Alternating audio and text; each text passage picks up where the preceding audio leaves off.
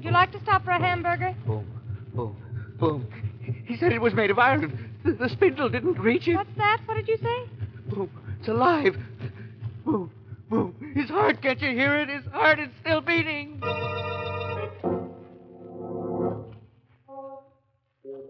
Midnight, the witching hour when the night is darkest, our fears the strongest, and our strength at its lowest ebb. Midnight, when the graves gape open and death strikes. How? You'll learn the answer in just a moment in Death is No End.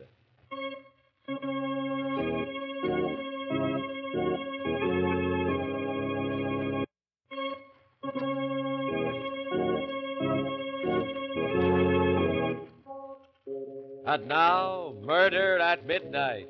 Tales of mystery and terror by radio's masters of the macabre. Our story by A.S. Guinness is Death is No End.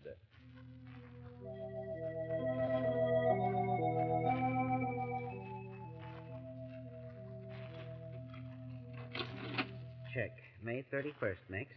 May 31st, deposits $9,840.74.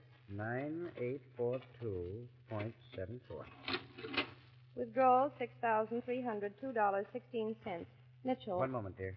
6302.16. Check. Let's not stop, Phyllis. It's almost midnight now. We've still June to tally. Let's plow right ahead, huh, dear? Yes, sir. June 1st, deposits $15,972.38. We stood there in the dim, deserted bank. Two middle-aged clerks checking other people's money. Behind us loomed the wire cages, two of them with their doors flung open. Mitchell and Phyllis Bagley, respectable employees. Mitchell and Bagley, new kind of animal, confined to their cages by day and let out at night. Perhaps all women take stock when they reach 40. Perhaps they all experience the thing I'm going through at this moment. A kind of clear, cold reality. Mitchell must have sensed the sudden surge of bitter hate. Phyllis, dear, what is it? One of your headaches? Nothing, Mitchell. Let's plow right ahead. Oh, you just wait, dear. When we leave the bank tomorrow evening and hop into our little car, 2 whole weeks in the Wisconsin woods alone together. Won't that be wonderful? Yes, Mitchell. Now, June 15th. Yes. Let's plow right ahead. Like obedient oxen. Now, June 15th. Deposit $7,000 for... What was that? I don't know. Hey, who put that box in my way? What's that light over there? Oh, it's only old Mike Hassler. Drunk. Who's there? Huh? Answer me or I'll plug you. Oh, take it easy, Mike. It's Phyllis and I. Who? Oh, the Bagleys. The good old Bagleys. Hard workers. Now, Mike, you'd better sleep it off. We'll be here another half hour. Night watchman, drunk. You don't like me, do you, Mrs. Bagley?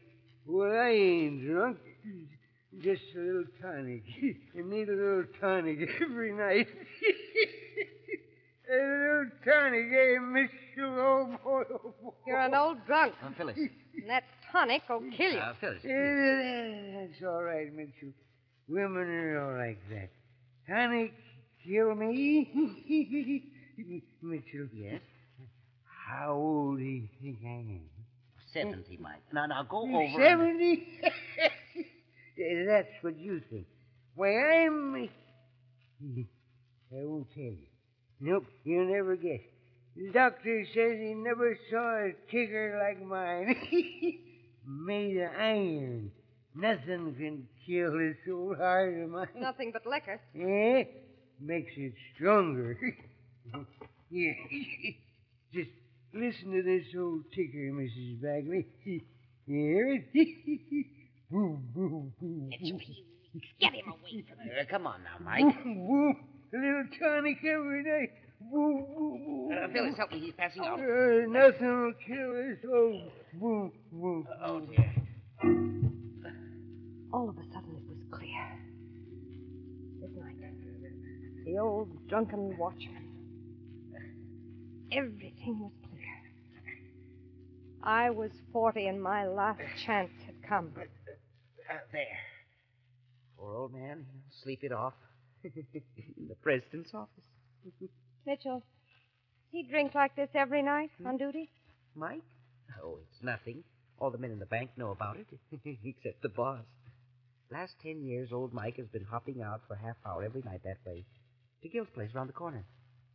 Mitchell, I'm leaving you. I'm tired of this life, earning nothing a week, always counting the money other men have made for their women. I'm leaving you, Mitchell. Phyllis! From now on, I knew every step of the way. Maybe I'd been mapping this out unconsciously for years.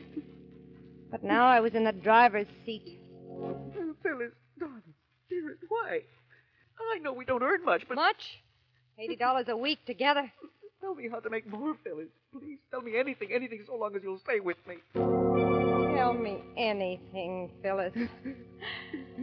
I did. Phyllis, do you realize what you're saying? Phyllis. Take it or leave it, Mitchell. Rob the bank? As easy as making a withdrawal, Mitchell. Now, listen. We leave as planned for our vacation tomorrow after work.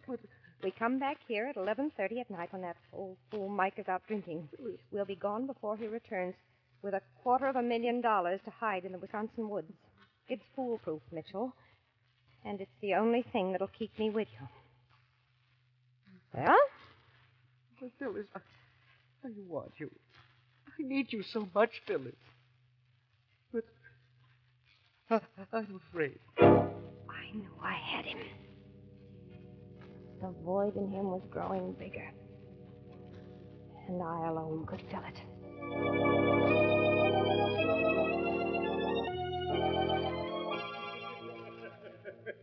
Well, Phyllis, you lucky girl. Now make good use of these next 2 weeks. Put the roses back in your cheeks. Well, thank you, Mr. Whalen. I didn't know you cared. And you, Mitchell, forget the bank. Yes, sir. You're sure that... Oh, positive, Mitchell. I give you permission to forget the bank. Phyllis, you know what this old workhorse of yours asked me earlier today? No, what? He said, Mr. Whalen, if you can't spare me, I'll be willing to cancel my vacation.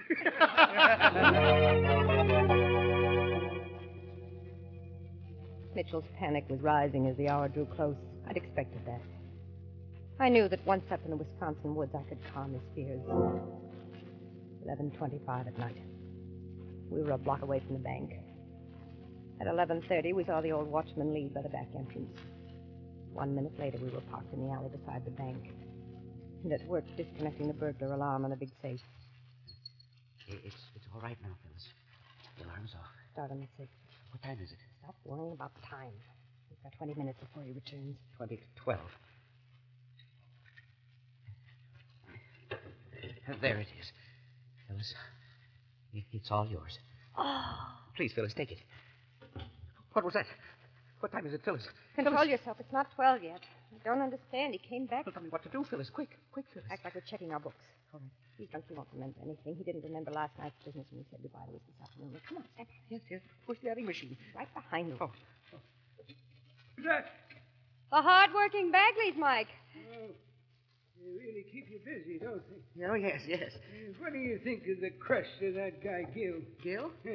10 years have been going there, and just because I'm out of cash.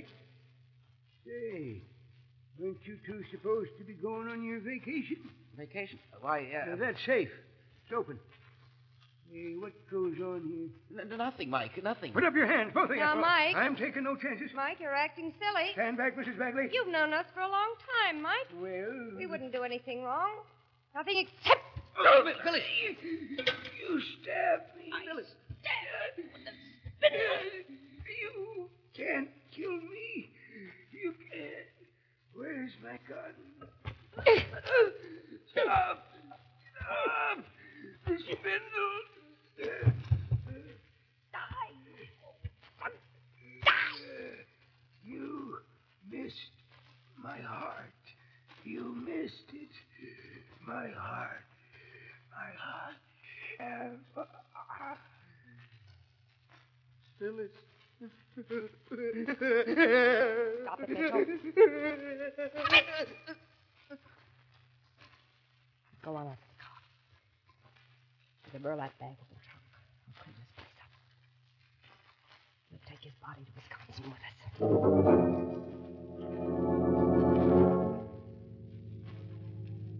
Mitchell's terror grew stronger as the night passed. I had to drive. The incident with the night watchman had destroyed what little courage he had. We were about an hour away from the woods when he had his worst attack. What's that? What's the matter, Mitchell? He said we couldn't kill it. He said we couldn't kill it. Hassler said we couldn't kill it. Mitchell, would you like to stop for a hamburger? Boom, boom, boom. Made of iron, Mike said the spindle didn't reach it. It's still beating back there, still beating. Mitchell, what's wrong? Nothing. Where are you going? I thought I heard some of the tools rattling in the trunk. As long as we stopped, I'll take a look. No, don't. Phyllis, he's alive! Can't you hear it? It's still beating! Stop! You're hollering! You're talking about Hassler. He's dead. And we're going on.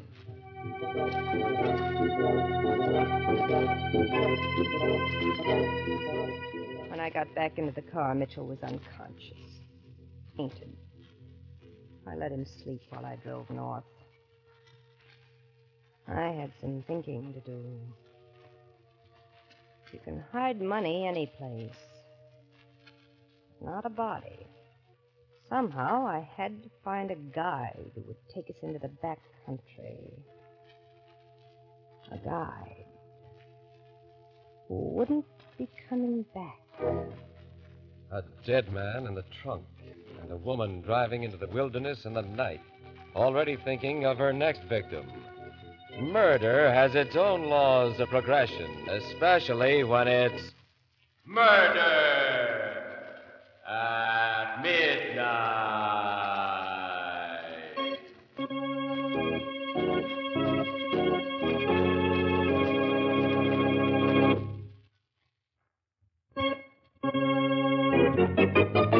And now back to Murder at Midnight and Death is No End. In the depth of night, Phyllis Bagley drives towards the Wisconsin woods with her grim cargo. As the car crawled over the dirt roads, I kept staring through the windshield, watching for a lighted shack. Here in Indian Territory at 5 a.m, I had to locate a guide to lead us into the woods. I see a light, Phyllis. Light where? Through the trees up ahead. Turn off the headlights. It's like a lantern or a flashlight coming this way. It's an Indian. Hello. Hello? You lost? Yes, we arrived a little later than we expected, not sure of the way. No good without guide. Fishing? Yes, but we're different. We'd like a place where nobody else goes. Once I best guide up here. Now I old man. Too bad. Oh, you don't look old at all. I'll bet you're still the best guide in this territory. You very kind lady. How old you think I am? Not more than 60, I'd say. I don't tell you. Nobody know. I got secret. Really? How to keep heart young. I tell you what.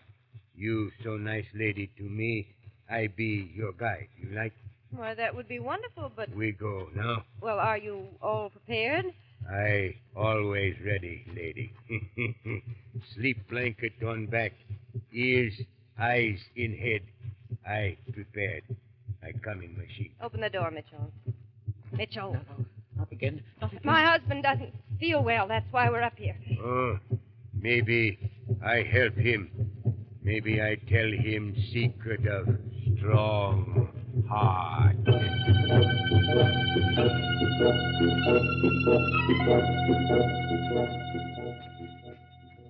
spot the Indian took us to was ideal. Impossible to find unless you'd been there.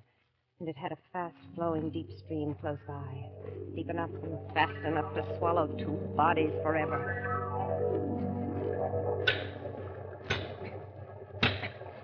Mitchell, go help him unload stuff in the car. I'll set the tent up. I'm not going near him. What's wrong with you? We're safe now. No, we're not. Safe except for you. Safe except for that Indian. Where did he come from out of the woods in the middle of the night, eager to lead us back into the woods without even going home? Why? Why did he talk about his heart like... Mitchell, you'll stop that kind of drivel or else you'll never... Murder. It's swift, ruthless murder. The cold kind. What's that? Mike Phyllis. Hassler's widow from her hospital bed keeps sending out the same pitiful cry. It's the Why car did they radio, do of this? course. Why? You must have left it on. He did it. Police, meanwhile, lean to the theory that Mike Hassler robbed the bank and disappeared. They claim as proof that the old man was irresponsible and heavily in debt. The bank management has ordered all its employees on vacation to report back to work immediately. Why did you turn the radio on? Me? Please, lady. Why me? Well, you were the only one near the car. Why, I should. Why should he indeed? And even if he did, it was an innocent favor. Oh, the police believe Mike Hassler robbed the bank and vanished. This is an angle I hadn't even thought of. And the bank was calling us all home. Well, in a way, I was glad. I don't think I could have tolerated Mitchell alone much longer. I look forward to the night like a caged animal to freedom.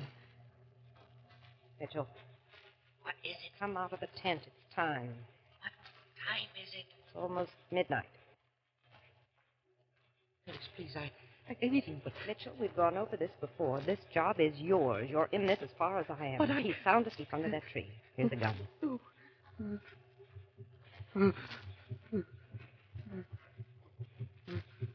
Mitchell shook like a man with fever. Every step closer to the Indian seemed to weigh him down further.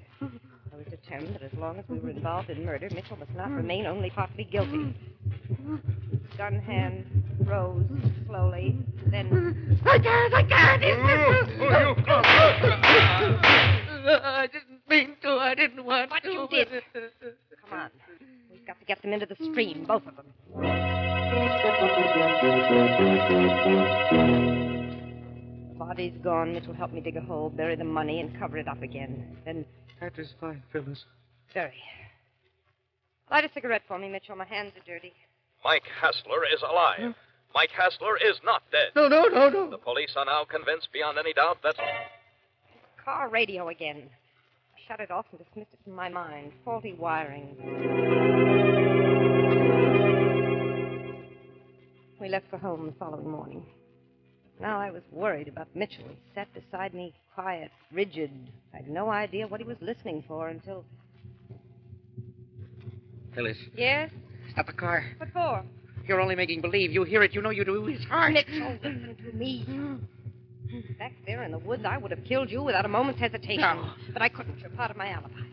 Now, you're in this as deep as I am. And if you insist on carrying on this way, you'll hate No. yourself. You hear it, too. You just don't want to admit You're it. insane. But you must. His heart. Hassler's still beating in the trunk. Hassler is dead and buried. But not his heart. The Indian, he heard it. He knew. Stop it. Stop it. You don't hear it. Boom, boom, boom. From the trunk. From Hassler's heart. In the trunk, is it? I'll show you. What are The you... garage up ahead. We're turning in. Phyllis! I'm asking the attendant to open the trunk to check the spare. And you're not getting out of the car. Phyllis. Yes, ma'am. What'll it be?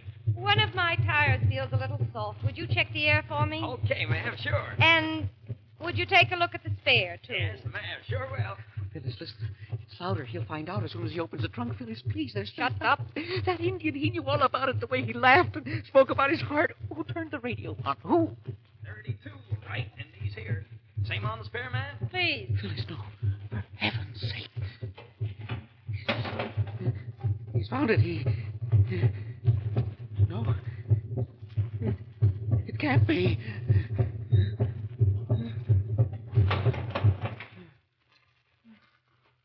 Air all okay, ma'am.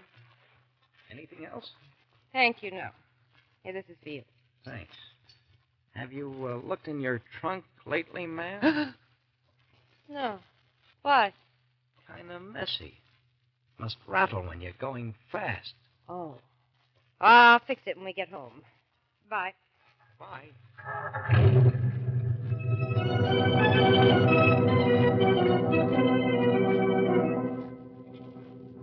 Well, there's your heartbeat. You heard him, didn't you? A rattle. Tools rattling. Where's your beating heart now? I don't hear it. I don't hear a thing. Phyllis, you better pull over. Let them pass. What is it, an ambulance? Police. Pull over, lady.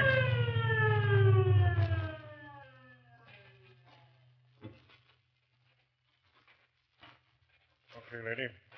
Let's see your driver's license. What's the trouble? Never mind. Let's see the license. Here. Phyllis Bagley, eh? Yes. Out of the car, both of you. Okay, Joe. Let's take a look in that trunk. Okay. Trunk. Why do you want to look in the trunk? God. Lucky that gas station attendant called. Yeah. Mrs. Bagley, what's in that sack? I don't know. Well, we'll soon see. Give me a hand, Joe. Okay. What a mess. What's it look like to you? It's him, all right. Mike Hasley. I told you. No. Oh, not that. No. What I'd like to know is why they did it this way. Sticking him full of little holes and blowing his brains out and then drowning him. I don't get it. No, stop it! Stop his heart! Stop it! Joe, grab her. Joe, good Lord, she's trying to kill him all over again. A man may be dead, but death is no end, for his heart will go on beating endlessly in the brain of the murderer, endlessly until a gallows trap is sprung, and the murderer's brain, too, is dead, having paid in full the price for murder at midnight.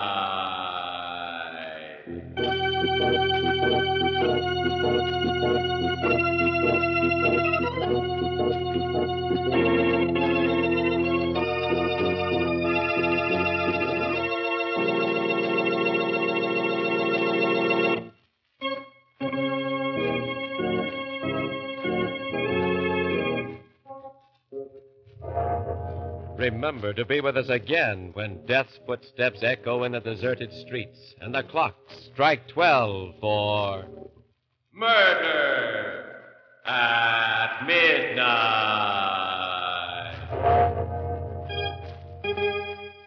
Elspeth Eric and Louis Van Ruten were heard as Mrs. and Mr. Bagley. With music by Charles Paul, Murder at Midnight was directed by Anton M. Leader.